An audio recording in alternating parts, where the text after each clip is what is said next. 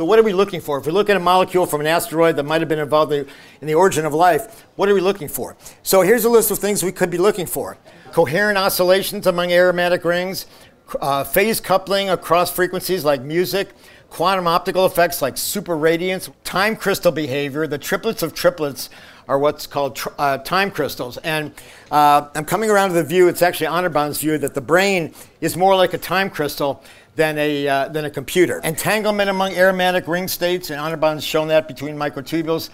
Psychopharmacological effects, so if we get a molecule, these aromatic rings from an asteroid or somewhere in space, do they have any, they look like psychedelics, do they have any psychoactive effects? So we hope to test those, for example, in cerebral organoids. Do they self-replicate or self-assemble, and do they bind to DNA or RNA? So these are putative signs of life that we might be looking for.